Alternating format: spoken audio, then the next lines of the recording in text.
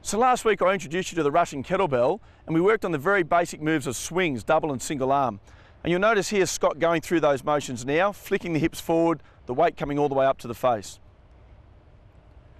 What I'm going to do this week is take you through some more basic moves. So what we do here is we have what we call the rack position, so we're tucked in nice and tight. This is where everything else happens from a kettlebell, but how do I get it there? We call this a clean, so I want to get it there safely. I grab the kettlebell, pull it up nice and tight and roll it into the shoulder. You'll notice, imagine there's a wall here. So I've come up and pulled it in. So I'm not doing this motion and banging it against my shoulder. You'll do that once or twice and you decide it's not a good idea. So you're lowering it down, pull up nice and tight and lower down again. That's the clean. If you want to add to that, clean and press. So we now come up, push up, down and drop. That's the clean and press. That's with a 16 kilo. You can do as light as 8, as heavy as 64 if you're strong enough. I'm Glenn Azar for Win News.